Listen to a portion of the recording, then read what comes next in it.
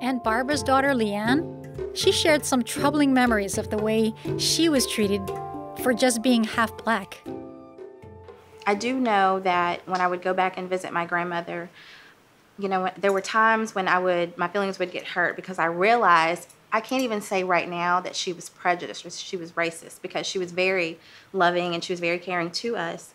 I remember going to California to visit her, and me and my brother couldn't play in the front yard. And I think I talked to my mom about it, and my mom said she doesn't want the neighbors to see y'all in her front yard because she lived in a white neighborhood.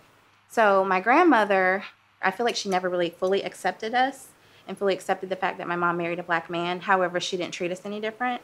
And I do know that my grandfather did not accept us at all. And my parents did have some difficult times in their marriage, and my mom wanted to leave my father.